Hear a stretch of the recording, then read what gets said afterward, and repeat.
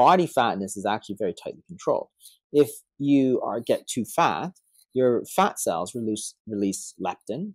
The leptin goes to your hypothalamus, which tells you stop eating. And therefore, it's going to, as you stop eating, your weight is going to go back down, your body fatness is going to go back. So it's a homeostatic sort of relationship. Obesity is not a leptin deficiency state, so therefore you simply cannot just give more leptin. It's a leptin resistant state. That is, your body has leptin, it just isn't signaling it properly. And probably one of the things that is a problem is that if leptin, or any hormone, right? Any hormonal system, any body system, if something stays high and stays high for a long time, your body develops resistance to it.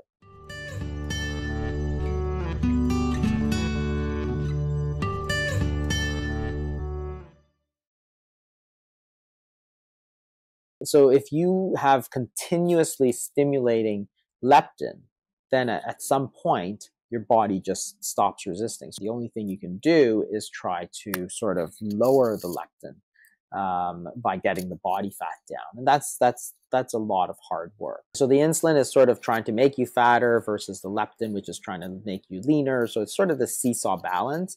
So it's very hard to affect it on the leptin side of the seesaw, whereas it's a lot easier to affect it on the insulin side of the seesaw because the foods you eat and how often you eat are going to play a large role in how much insulin you secrete, whereas you can't do the same thing and say, well, I'm going to eat this and leptin is going to go up or down or whatever.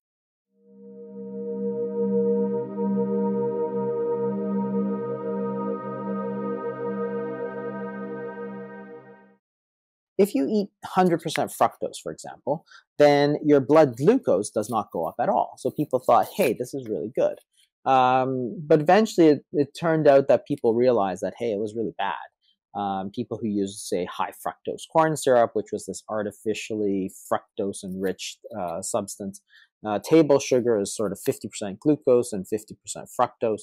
It turns out that it's in the way that the fructose is metabolized that it's so bad for you. So even you can't see it in the blood glucose, but the fructose cannot be metabolized by any cell in the body other than the liver.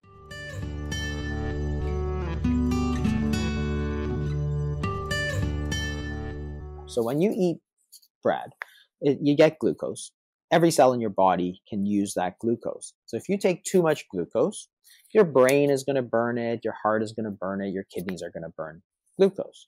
If you get a fructose load, none of the other organs can actually burn that fructose. So instead of having like 150, 180 pounds of body burning glucose, all of that fructose goes purely straight into the liver, right? Which is like a 10-pound organ or less. So therefore, the liver then has to decide what to do with it, and it gets metabolized either into glucose, but then your body has glucose. So it doesn't turn it into glucose, it turns it into fat. It stimulates de novo lipogenesis, which gives you fatty liver, which then worsens this whole cycle of insulin resistance. So the key organ in metabolism, and a lot of metabolism, is the liver, and it's going sort of straight to the liver. It's like a guided missile that goes straight to the liver and causes a lot of havoc right at the liver.